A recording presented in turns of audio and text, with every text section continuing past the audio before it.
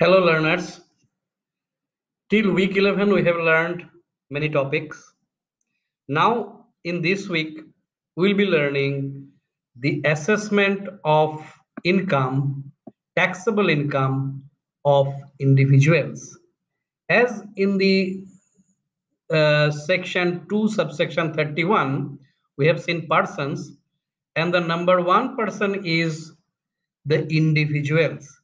So this week we will devote, that is how the taxable income of an individual is computed under the Income Tax Act. Here we will discuss mainly the computation of income.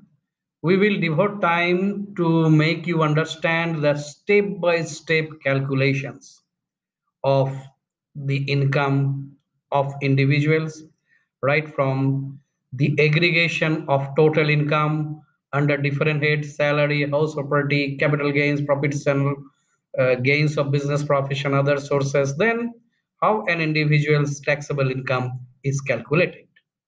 We will also see the deductions from gross total income, though we have a chapter here of deductions from gross total income, and we have already elaborately discussed the various sections which are there under section 80.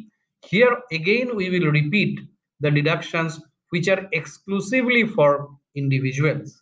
In the previous discussion we have done it for all categories of persons, but here only the deductions which are available for individuals will be again discussed. Then we will discuss the deductions from tax liability. There are certain rebates which are given under section 87A, and in the recent budget also there has been some amendment under section 87A. Then we will see the relief under section 89. In case of arrear salary, etc., the relief can be claimed. And also we will see the relief for double taxation under section 90, 90A and 91. Then we will discuss some problems and solutions to make you understand the taxability of income of individuals. Hope you will enjoy week 12 and learn the process of computation of taxable income of individuals. Thank you and enjoy the week.